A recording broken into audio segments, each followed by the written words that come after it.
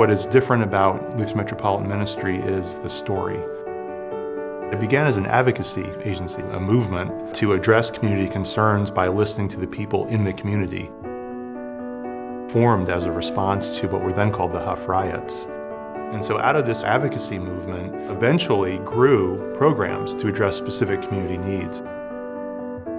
LMM currently focuses on 3 major work areas: the housing and shelter, health and wellness, and workforce development.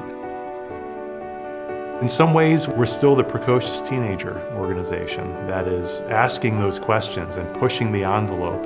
Why can't something be this way? Why not? But in the balance there is a real sweet spot for the mission that we still mine from 1969. To always ask ourselves in program development or any other important decision, is this building community or is this dividing us?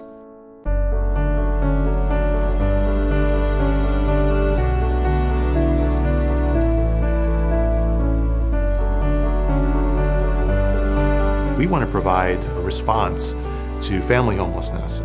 We are purchasing and renovating up to 20 homes in the St. Clair Superior neighborhood, and we're moving families out of homelessness onto affordable housing. Stable housing for my son will mean more time for us. He'll be able to be more wild because he's the wild one here. I would leave the shelter today and go to my own home. It would be tremendous. Are you kidding me? Our own space? It would change my life a lot.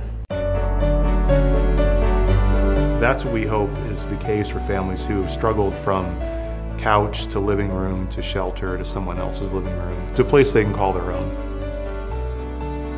I am proudest of, and I want to see LMM continue to push back, to throw against that kind of darkness, if you will, the hope and the light in a way that builds a sense of real community.